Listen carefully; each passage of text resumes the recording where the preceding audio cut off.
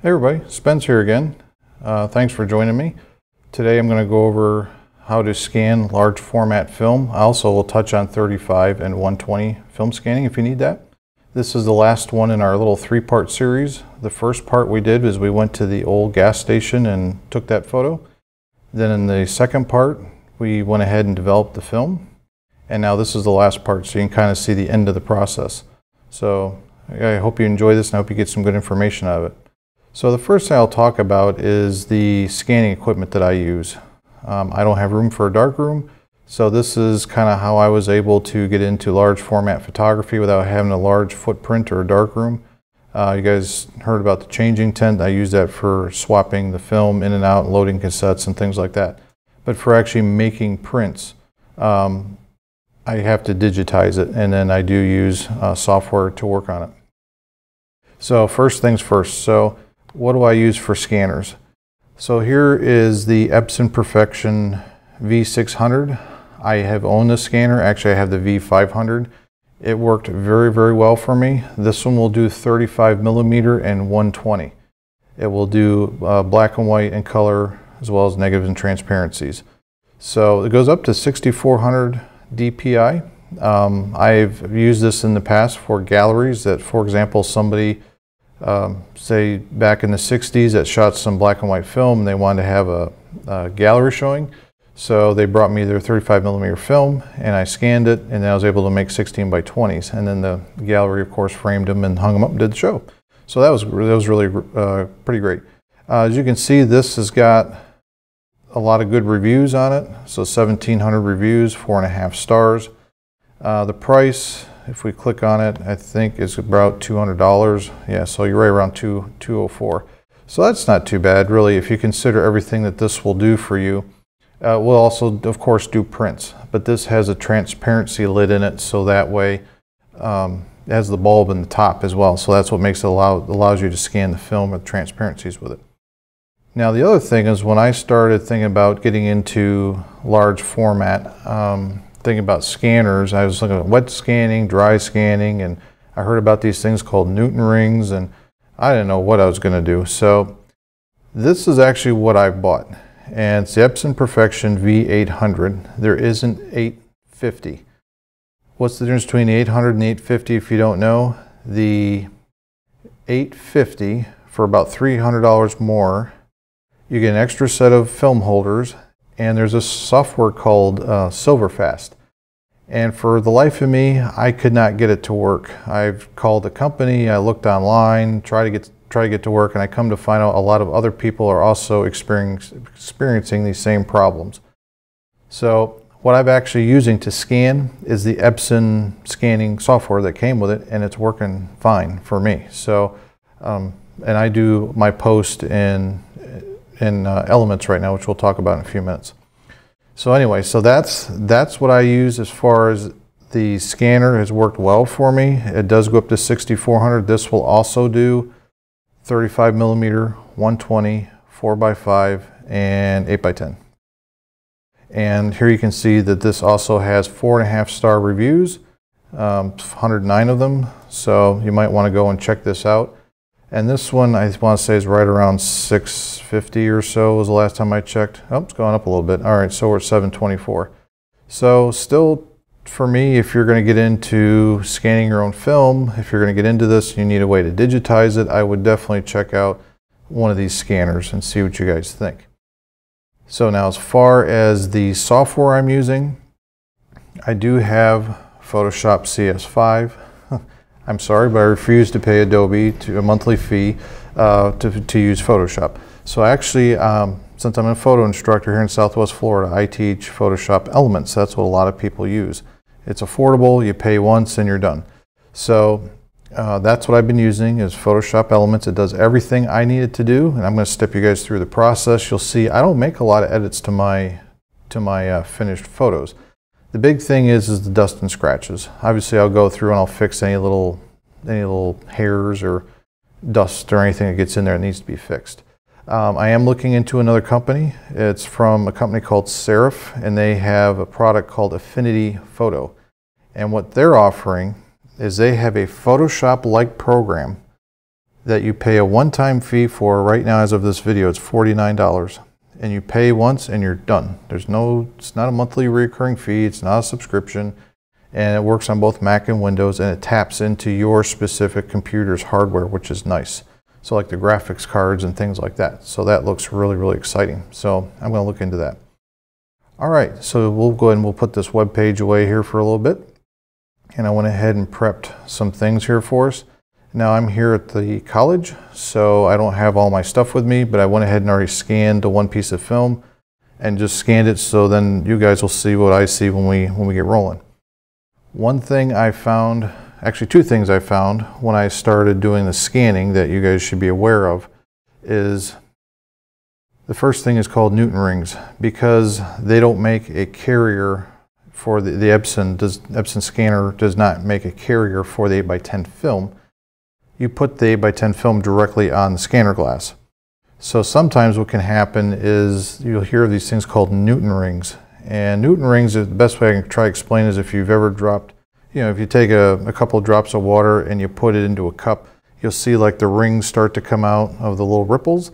That's kind of what a Newton ring looks like, and it can show up on your film. Now, knock on wood, I can say that I have not encountered any Newton rings with this, because that was one of the things I was worried about. So I have used Ilford's Delta 100 and their FP4 Plus, and I've not had any problems with these Newton rings. So my scans have come out clean. I'm printing 40 by 50 images all day long from them. So all good stuff. Now the other thing you may run into, and I have it up here, is I was trying to scan my film like at 6400 DPI, my 8x10s. Of course the smoke was rolling out of the back of the scanner. It was like, what are you doing to me? And a box came up and basically said the image size is too large. Please fix your document and try again. And I'm like, well, fix it. What does that mean? So I did some digging in the Epson FAQs, which can be kind of scary if you've ever tried that with any of those big companies. And here's the answer. So basically, as you can see, it has a maximum pixel count of 21,000 by 30,000. And believe it or not, the way I'm going to show you what I do, I'm pretty close to that, a number actually. So anyway, so that is something else that you should be aware of, that the scanner does have a pixel limit to it. If you need something ultra high res scanned, you might want to try drum scanning, and that's where you can send them out to labs across wherever it is you're watching this from, see if they have them. They're becoming really scarce simply because the machine has to be maintained. You got to have somebody who knows what they're doing to get it on there. It's actually got to be wrapped around like a acrylic drum. There's all these different things. It's a very specialized process. I was in commercial printing for 20 years, and some of the print shops that I dealt with, they had a drum scanner, and back in the day those things were not cheap. They're like a $30,000 machine. It was ridiculous. So anyway, there are some people that still do it if you need that, but I'm telling you, for me with the those two films, I'm easily, and my printer is an Epson 9880. It's a 44-inch wide printer. It's about 10 years old, but it works great. I'm getting great prints out of it. So anyway, we'll get into that later. All right, so anyway, so this is the first little caveat. I just wanted to let you guys know about this image size being too large. So now what we'll do is we'll take a look here at the actual scanning software. So again, like I mentioned, the Silverfast did not work for me. So this is what I've been using, is the Epson Scan. So this is just a screenshot because again, I'm here at the college right now, but we can definitely see how this works. So the big thing is right here where it says film type, right, document film type, you want to choose the film area guide, or if you're going to be doing 35mm or 120 or even 4x5 with the 850 or the V800, there's another choice where it says film with document or film loader. So you're going to want that. And then the film type, of course, you'll pick from the list, which will be black and white negative film. Is it positive film, which is your transparency? Anyway, so you can pick whatever it is you need in that list. Now down here, this is where you've got image type. So they have a choice of 8-bit and 16-bit grayscale. I always scan my stuff at 16-bit grayscale, so I can get as much information as possible. If you're doing color, you have the choice of 24 64-bit or 48-bit color. So if you're obviously going to be working with some kind of color product, that might be something you might want to look at. Now the resolution. So I'm using 2400 because that's about the limit that I can get out of my 8x10. The optical resolution of this scanner is 6400. So yes, there'll be a higher number that you can stick in there, but it's fake resolution. The machine is just guessing and trying to get you there. So if you want the optical resolution, 6400, that's really handy if you're doing 35mm or 120. If you're doing 4x5, you might only need 4800 DPI. For 8x10, 2400 is about the limit. So let me show you why. So if we come over here for a minute, here's my preview scan window, and I'll show you this here full screen in a minute. So you can see it's about 8.5 by 10, and right here it is in pixels. So I'm at 19,000 and change by, we'll call it 24,000 to keep the math easy. Now you got to remember, the limit of the scanner is what, 21,000 by 30,000? So I couldn't even go to 4800 for me, 4800 DPI, because it would be over what it would allow. And I'm already at almost 900 megabyte file. So that's nice and big. That should work. All right, so back over here for a minute.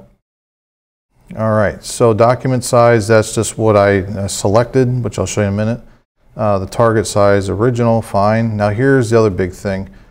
Some people, you watch what they're doing and they will set the white point and the black point in the Epson scanning software. I don't do that. I just want a plain scan, leave it alone, because my thought is a company like Photoshop or Adobe or Serif, their product is built for image manipulation. Epson's software is built more for grabbing your raw stuff and taking it somewhere else and doing something with it. So I've turned off all of this stuff.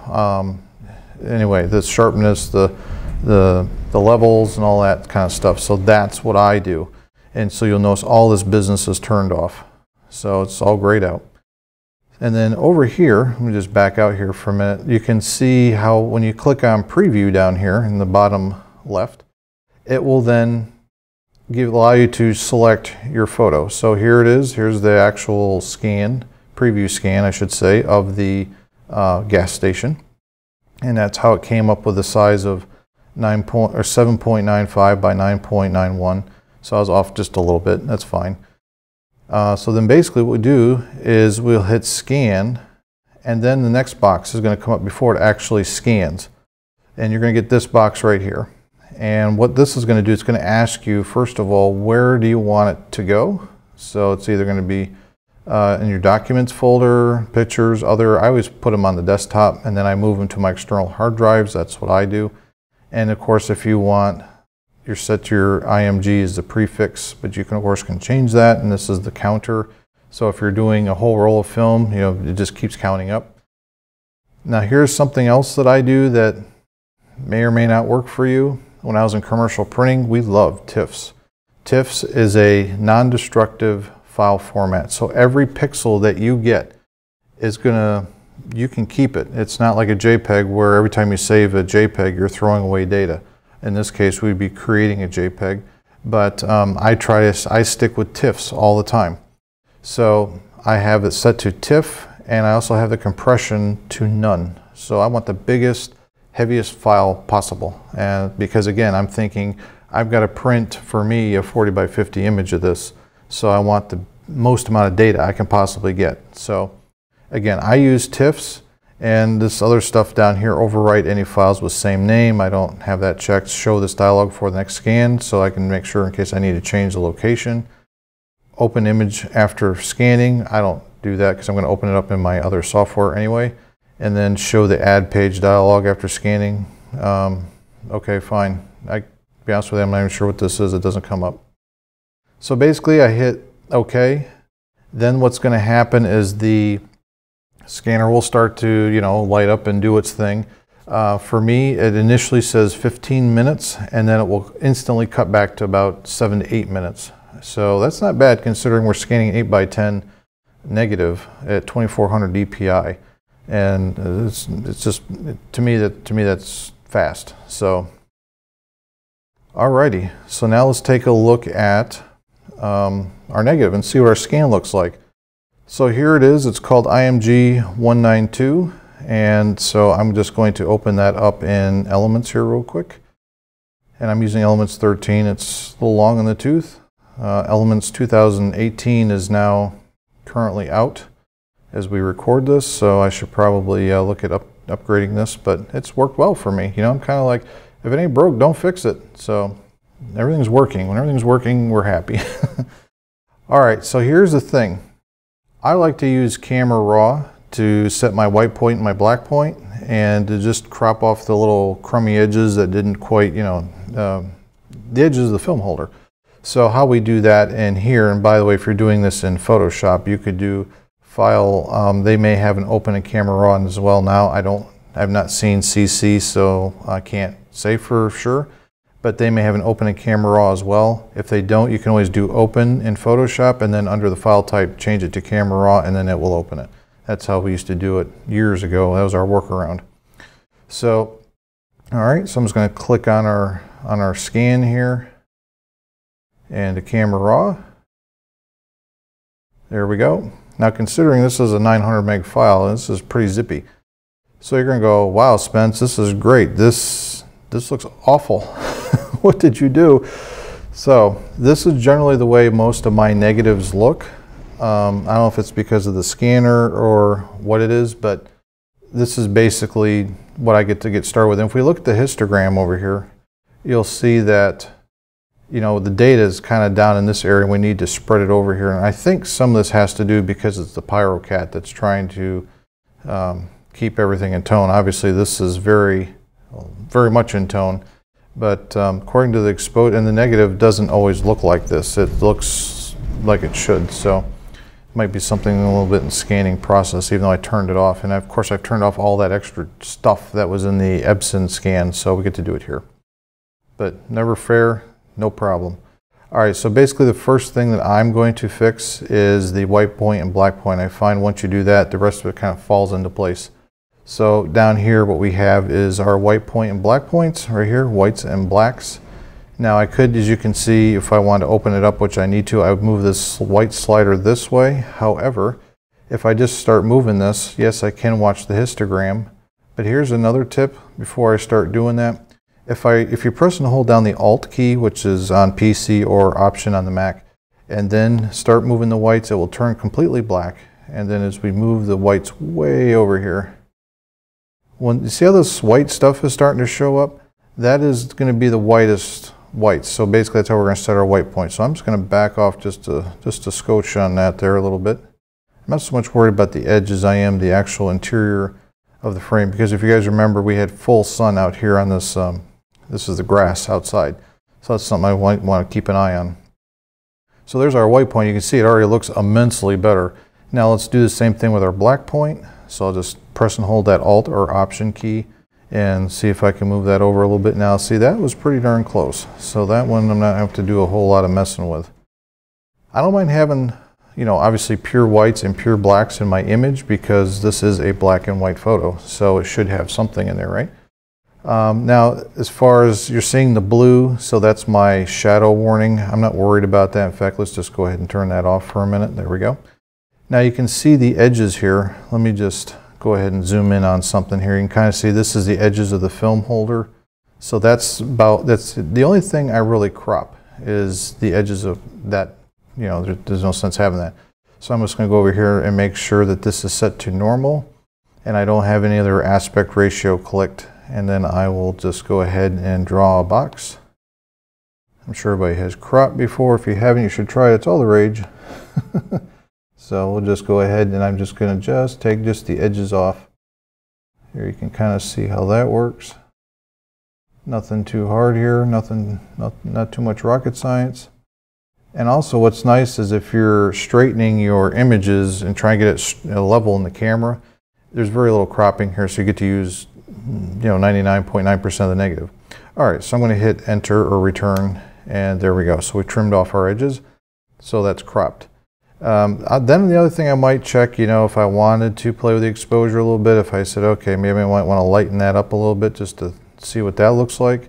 That is my highlight warning, trying to tell me, hey, you're getting close there. So I could always come back to my whites and press and hold that Alt or Option key and just bring that back a little bit, and we'll see what that looks like. And it's not too bad. I do have this preview checkbox up here, which is in the older software. In the newer software, you don't have this box. There's a little like Y down here.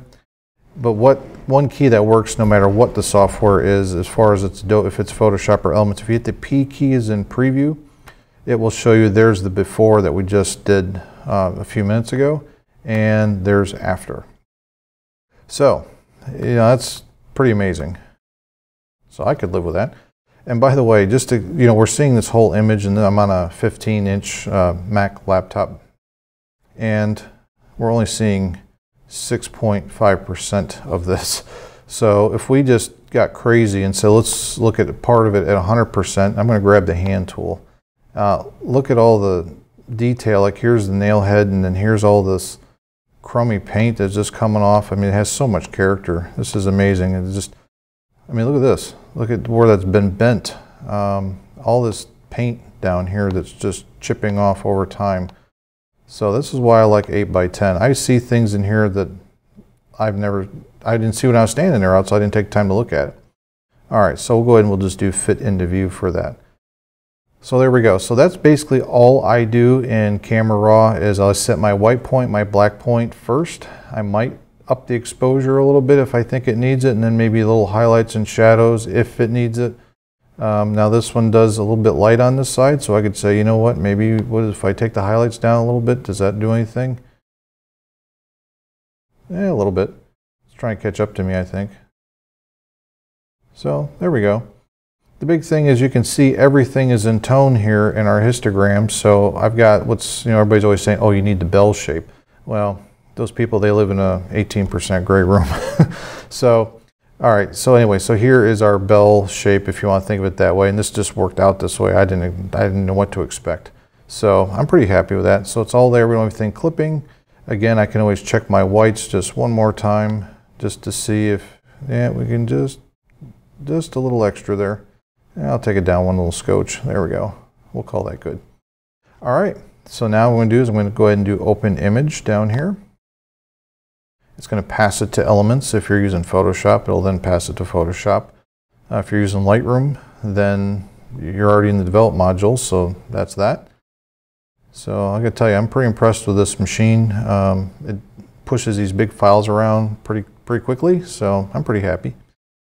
All right, so here we have our negative, our base to start with. And generally, this is what I do, is I will, the next thing I'll do is I will come up here into the Layers panel, and I will create a new layer, and I will call it, if you double click the name of the layer, you can always change the name of it. So I will change it to Clone, or Dust and Scratches, whatever it is you want to call it. And what that's going to allow you to do is now with and I like the healing brush. That seems to work the best for me. Here's the clone tool. And then of course you have the healing brush tool. And I find that the healing brush tool most of the times gives me a really natural looking patch. So then down here, for example, now obviously if you're in Photoshop, your options for the healing brush are on the top of the screen. In Elements, it's just reversed. They put them on the bottom. Why? I don't know. Why can't they stick everything all in one place and just leave it there? All right. What can I tell you? All right. So here's a spot healing brush. So that might work. You might like that. Here's the regular healing brush. And this is where you're going to do your source and then paint, which I'll show you here in a second. You can pick your brush size. And here we got the brush settings. Let me just zoom out of that for a minute. And the hardness, generally I will start with 50%. And the reason, my thought behind this is, if I have this set to 100% and I draw, it's like taking a pencil or a hard Sharpie marker and you draw it and it's like, oh, you can see the edges and everything, which is generally not what you want. And if I have a hardness of 0, I find it's like taking a piece of wood, throwing it out in your front lawn and then spray painting it. And yeah, you're going to spray paint the piece of wood, but you're also going to spray paint half your grass, which is not good. So I find with a hardness of 50%, it's like you're still spray painting that piece of wood out in the front lawn, but you're kind of controlling the overspray on the grass, if that makes sense. So I usually leave that around 50. The spacing, I don't even mess with that, and the roundness. And then if you have a stylus, you can turn on the pen pressure here if you wish. So that's basically what I use. And I do use a Wacom tablet. I have a small and a medium-sized Truos Pro. They're a great tool. I don't have it with me today, so I'm going to be using the trackpad. But if you're doing a lot of this, I would highly recommend you try using Wacom tablet. And definitely they're worth their money. In the past 20 years, I've wore out 3 of them, so they do last a while. Okay, so our pixel or our brush size, we'll figure that out in a minute.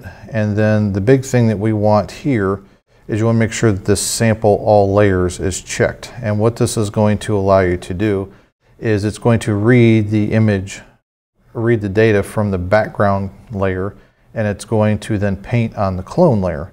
So if I make a mistake, or if I have to work in a certain area of the photo and I just really botched the whole thing up and I'm like, ugh, and I didn't notice it after I've saved the file, and then, you know, later, say the next day, I'm like, oh, I just really don't like that. Well, if you don't put this on a separate layer, there's really no good way to go back and fix it unless you want to start over, which we don't want to do. So by doing it this way with the clone layer, I could easily go in there with like the eraser tool, for example, and just erase that part of the photo and start over. So that's kind of nice. So we want to make sure the sample all layers is checked. So that's kind of a good thing. All right, so here's something. This is kind of how I work now. I'm not going to take you through the whole process. It takes me on average anywhere from 3 to 6 hours to do a negative like this. I'm pretty meticulous and want to make sure that all the dust and scratches is out. I don't, now if it's something's blurry or because it's blowing in the wind, like some of this grass might be, that's fine. I let that go. But if it's, I have a golden retriever, so if I get a dog hair in there or something like that, sometimes I'll get the black little fringes from where you pull the dark slide out. Those will show up in there because obviously they're used, so they might be breaking a little bit. So those are the kind of things I like to get rid of. So I'm just going to go ahead and zoom in here. There's a couple different ways you can zoom in. You can use the zoom tool and click, and it will zoom you in. I use, on the Mac, it's Command plus. On the PC, it's Control plus. So I'm just going to go ahead and press that a couple of times, and then I'm going to go ahead and zoom in. So we'll just, well, actually, let me get here. So this says 100%. This is actually what I'm looking at here, right down here, 100%. However, I don't work at 100%. I work at 200%. And the reason why I do that is because if I make a little change on some of these things and it looks good at 200%, nobody's ever going to see it at 100%. And it's, you know, conversely, if I were to work on this, say like this, maybe at 6% or 12%, and I make a change and it's doesn't look so hot, it's really going to stick out like a sore thumb at 100%. So that's why I don't mind zooming way in on these at 200%. And then basically, I'm just going to scroll up here to the upper left of our negative. And I do have the rulers turned on. So if you don't see those, you can always go to View and then Rulers. And if you don't see a check mark, just click on that. It will then show you these rulers. I use these as a guide to know where I'm at. So at 200%, this is where I would then start to look at this and go, okay, now let me go ahead and get my healing brush tool again. This is all set up. So we've got a few little spots here, and I find the edges, for me at least, are the worst because that's where the developers, you know, as I'm moving it back and forth, kind of gets hung up. And also, if there's any dust, it seems to want to go to the edges. So the edges are always the worst, at least for me, and then the middle is pretty clean. So in this case, we've got these, it looks like this could be dust either from the paper towel. It could be just plain dust from the holder. Who knows? But anyway, it's in there, it's got to come out. So the way I do this, now here's another little tip, if you may already know this, is the bracket keys. Next to the P key is in print. You can press the left bracket key. You guys see my brush right there? The left bracket key makes your brush smaller, the right bracket key makes it bigger. So what I do is I try to keep my brush about the size of the thing I'm trying to fix, because if it gets too big, then you might grab something else and it can be kind of a mess. So basically, I'm just going to press and hold Alt on Windows or Option on Mac and find kind of a clean spot, and then just left click with your mouse or your trackpad, and then just come right on over here and then just click. So I'll just go around the image. And as I move, I'm going to be having one hand on that Option or Alt key, and then I'll just update where I'm going to be and just go around. And this is what we're going to be doing for the next, 3 to 6 hours. Hopefully you got a long playlist in your iTunes. And you can see how it grabbed that, so I could obviously undo that real quick and do a little bit better job on that. If that does happen to you, then this is going to be a job for the clone tool. And you want to make sure that the clone tool is also set to sample all layers. And in this case, I want the opacity to be 100% with your blending mode of normal. So if I go ahead and just, same thing, bring my brush just a little bit smaller, and I just click, and there we go. I don't have to worry about it grabbing this edge of this leaf here. So obviously we're not going to sit here and do this for the next 6 hours, talk about boring. So let me just go ahead and put this back to full screen. So there we go. So I would then take the time to do that. So my next step is to add contrast.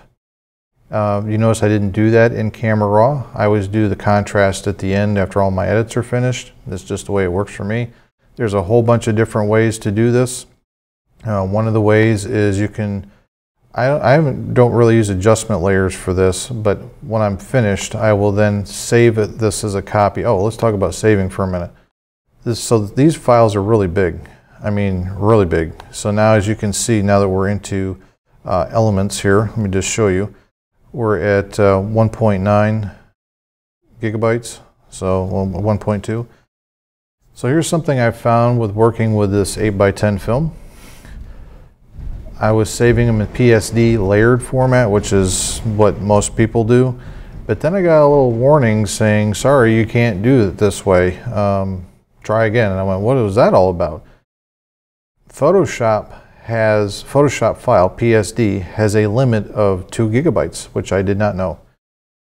So how do we get around this, and how do we keep the layers intact as much as possible? So I found out TIFF will do 4 gigabytes as a layered file. So that's actually what I'll save this as, is I just go up here to File, Save As, and I always do Save As first, and we'll just call this Old Garage, or gas station actually is what it is. So anyway, we know what it is.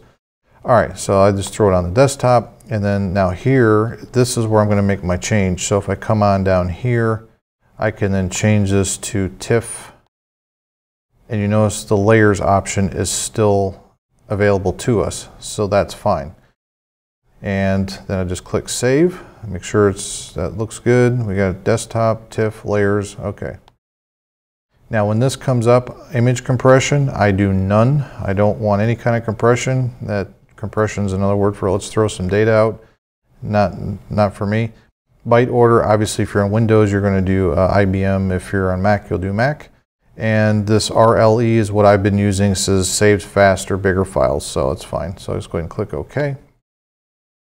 And by the time I'm done, my layers are generally, or I should say my files are generally around 2 to 4 gig, or 2 to 4 gig with the cloning, depending on how much cloning I have to do, because cloning adds up. It's amazing how much, because you're adding pixels, depending upon what it is you need to fix. So, and the other, that's why I'll generally have this file at this point. Then what I'll do is I'll save a copy, and it'll be I'll flatten this and save a copy, and then what I'll do is add my contrast. So as far as the contrast goes, there's a couple different ways you can go. In here, now if you're on Photoshop CC or Photoshop CS6 or CS5, you can use an adjustment curve, and there's one here called curves, which is what I would use. I'm sorry, an adjustment layer, and then inside there's one called curves. That's what I would use. In Elements, we don't have that. So the other thing that we would have to do is go under Enhance, Adjust Color, and then Adjust Color Curves. And I'll try this. We'll see how this here works. So it's trying to load the before and after. But basically the way this works is over here on our left, we have these different presets. And you can just pick one, and you'll notice that the curve starts to get this S shape. So it was straight. I just clicked on the increase contrast, and now we've got the little S curve. And then of course I can come over here, and let me just back up here a little bit. So anyway, so let me explain this, and then hopefully I can get this all on the screen for you guys. So we've got adjust highlights and adjust shadows. So that's the top and the bottom sliders. All right, so now if I take this and I pull this up, do you see how we can kind of accentuate the top of the curve? And then of course we can do the same thing down here at the bottom. Okay, so let's zoom out for a minute. And then let me just go, now this is not typically what I use, so that's why this is not loading up. I'll just go ahead and click OK and see if it's, oh actually, you know why it didn't do it? It's because I had my clone layer there, so I need to flatten this first. And then what we'll do is we'll try that one more time real quick and see if it works. Just color curves. Ah, there we go. So now I'll just go ahead and do increase contrast, and then I can go ahead and kind of play with this to whatever looks good. It's just totally your how much contrast you want. You can dial it in there. So everybody's got their own, whatever it is that they like. So it might take it a minute and it will do it. I'm going to do it already. Ah, there we go. See, it did fairly quickly, so that's nice. All right, so the other option that you have is there are some, inside this Color Effects Pro, this is some other things you can do to add contrast. There's a couple tools in there. So find any of these that you like and see what you think to add the contrast. That's what I do. That gives me more, that's why I like to go for a flat negative to start with the PyroCat, and because I know I'm going to be scanning it in this way, I can add as much contrast as I like, and I don't have to worry about getting too much in the film to begin with and then trying to pull it out or something like that. I'd always like a very flat negative. So then lastly, what I do, now let's say this is finished and now I'm ready to do something with it, this will be my master file. So I would call this, you know, it's called old station right now .tiff. So let's say somebody wanted to buy this and they wanted a 8x10. Okay, fine. So I would then, from this master file, choose my size. Now this one happens to be listed, but if you have a size, let's say for example 16x20 that is not listed, how do we fix that? So if I just come down here and choose no restriction, and then I can put in width 16, and if I hit the tab key, it'll put the IN in for me. There we go. And then we'll just zoom out a little bit. So then I can go ahead and crop. Now I'm going to crop, I'm going to use the whole file, the whole negative, so we haven't lost anything, which is great. So I'm going to go ahead and, actually, one other thing I need to fill out before I hit the green checkbox is the resolution. So what number do you stick in here? I have an Epson printer, so what I use is 360 because that is Epson's native printing resolution. If you have a Canon, it's 300. Generally 300 is kind of like the all around, works good. So in this case, I'm just going to put in 360 because that is what my Epson's going to use.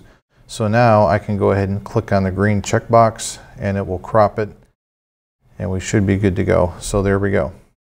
So this is now 16x20. And if we want to check it, I can always go up here to image, resize, image size. In Photoshop, just go to image, image size, and you're there. But here you can see it says 16x20 at 360 dpi. That's perfect. So now what I do for sharpening is, again, I come back to Nick. By the way, if you haven't heard, Nick probably about a month ago got bought by DxO, so I'm very excited to hear that. And I'm just going to go over here to Output Sharpener real quick. And this is how I sharpen all of my photos.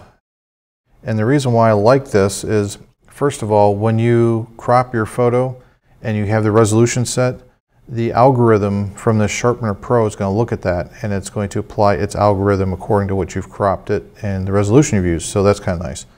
All right, so basically, how do you, if you've never used this before, it's real simple. You have these different choices.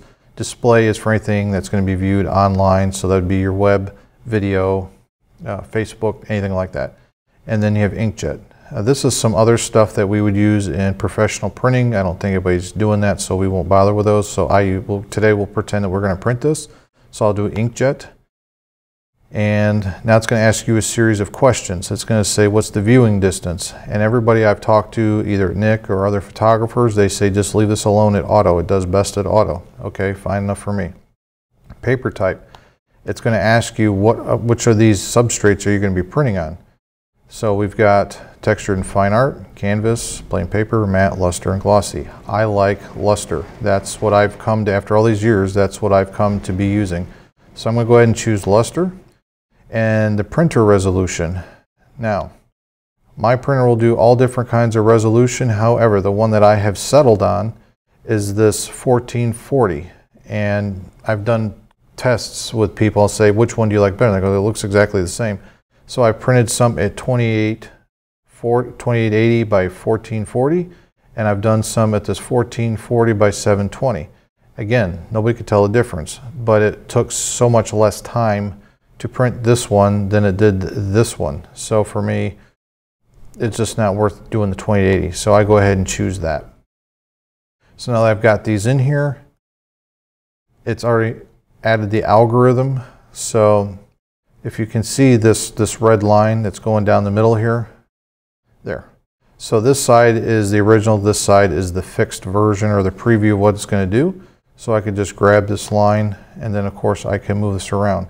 And then you have your little navigator down here. So like for example, if I really want to check on the bent pieces down here of those metal and the nails and everything we were looking at, so I'll just put that there for a minute. And it's going to take a minute to update. So there we go. So now we can really see how it's going to help out any of these paint chips and things. So yeah, so that's, and if you, for whatever reason, you know, if it's too aggressive to you or not aggressive enough, you can change it. So that's what this output sharpening strength does, is sometimes I might pull this down to like 50% and see if that looks, you know, more. You want your image to look sharp, but you don't look like if you touch it, it's going to shatter into a million pieces. So that's obviously over sharpening. So again, even that's not bad at 50%. If you want to, you know, split it in the middle at 75-ish, that may not be too bad. So anyway, yeah, there's some other things here like structure. That would make this paint pop out even more, but then it might get a little too sharp. And then if your image is slightly, and I mean slightly out of focus, they do give you this focus slider here that you can move to the right and try to boost that to fix it. But if you're, for example, if you were shooting a bird in a tree and it missed the bird and went after the tree, your autofocus went and hit the tree, and the bird's completely fuzzy, forget it. It's not going to, this isn't some magic slider. It's going to all of a sudden flip the focus around. So, but if it's slightly out, that might help you. So then basically I just click OK, and it's going to process that. You'll notice it's going to add it as a separate layer, which is always nice. So it's totally non-destructive. So there we go. And then at this point, to finish this, I would just do File, Save As again. I always do Save As because then I know where it's going. And then I would put it on my hard drive, but in this case, we're just going to throw it on the desktop. And after the file name, this is what I do to kind of keep track, is I do underscore and then put in the print size. So I always leave it as a TIFF, and that's fine. Click Save. And this is all the same here, so that should be fine. And there we go. So if we look on our, let me just go ahead and close this, and let's just quit out of this here for a minute. So if we look here on our desktop, what we have is the original TIFF. It looks like the thumbnail needs to be updated. And then here is the fixed one of 16 by 20. So what I will generally do is prepare 8 by 10, 16 by 20, 24 by 30, 32 by 40, and 40 by 50. And you think, who's going to buy all these sizes? So I've been lucky enough that somebody saw my work online here in Southwest Florida. They were an interior design company, and they bought 11 of my pieces to put into a, I guess it's some kind of big corporation building that they're putting together. So that's kind of nice. So you never know who's going to look at your stuff. But a lot of the pieces they want are like 36 inches or in that neighborhood. So big print. So that's definitely something you might want to think about. All right, so that's about it. If you have any questions or comments, leave them down below. I read and will respond to every question or comment if there's anything I can help you with. I appreciate you taking the time to watch this video. If you do like it, I hope you consider liking and subscribing to keep up on all the crazy adventures that we have here. So thanks again for watching, and we'll catch you on the next one.